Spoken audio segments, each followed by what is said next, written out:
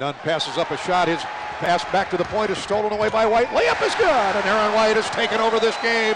With the first team all Big Ten selections, and this is another one that you could debate who would be there. You knew Frank Kaminsky would be in. He is. You knew D'Angelo Russell would be in. He is. The other guys that made your team, according to the coaches, are Yogi Ferrell of Indiana, Aaron White of Iowa, and Des Wells of Maryland.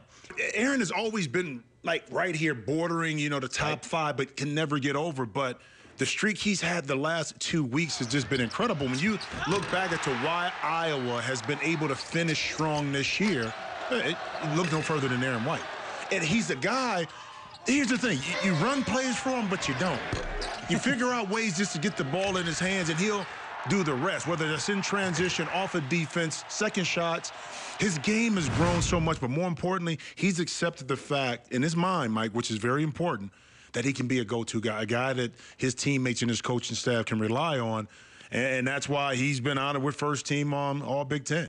To Ewell, to Uthoff. Jarrod drives to the basket. Scoop layup, good with the left hand.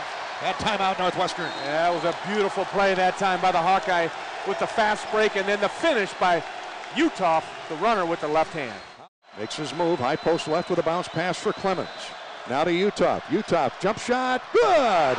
With 6 seconds to go, and Minnesota, ice water. You just hope they haven't let it go too soon.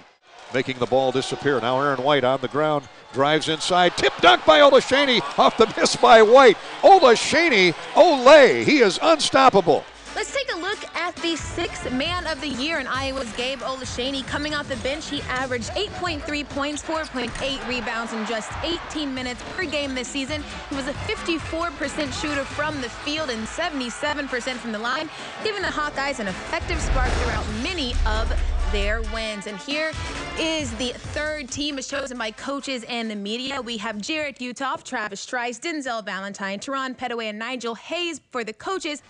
All right, but as far as the Big Ten awards go, I want to congratulate Gabe for being the 6th man of the year. And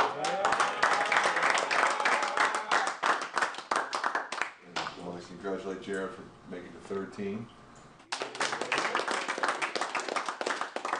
And Whitey for making the 1st team.